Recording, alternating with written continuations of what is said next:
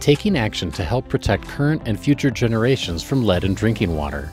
It's why Denver Water launched its new lead reduction program in 2020. While the water sent to customers is lead-free, lead can get into water if it passes through service lines that are made of lead.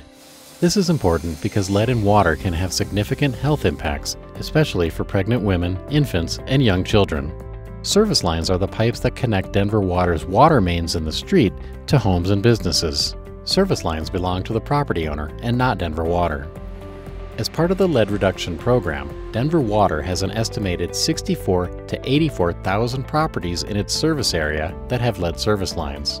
The utility plans to replace these lines with new, lead-free copper pipes at no direct cost to the customer. Most of the properties are homes built before 1951. Pipe replacement will take place on a neighborhood-by-neighborhood basis starting in 2020. It will take 15 years to replace all the lines.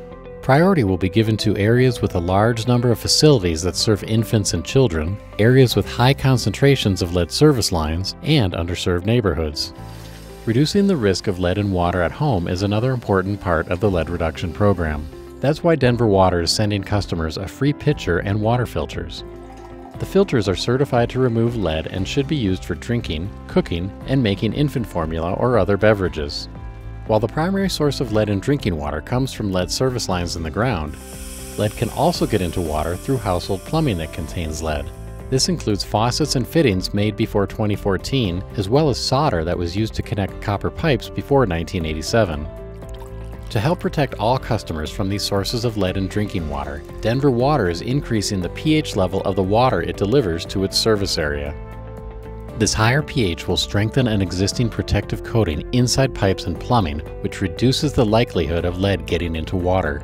This change will not impact the taste and odor of the water. This comprehensive program was approved by the Environmental Protection Agency as well as the Colorado Department of Public Health and Environment. You can learn more about the lead reduction program at denverwater.org/lead or call 303-893-2444.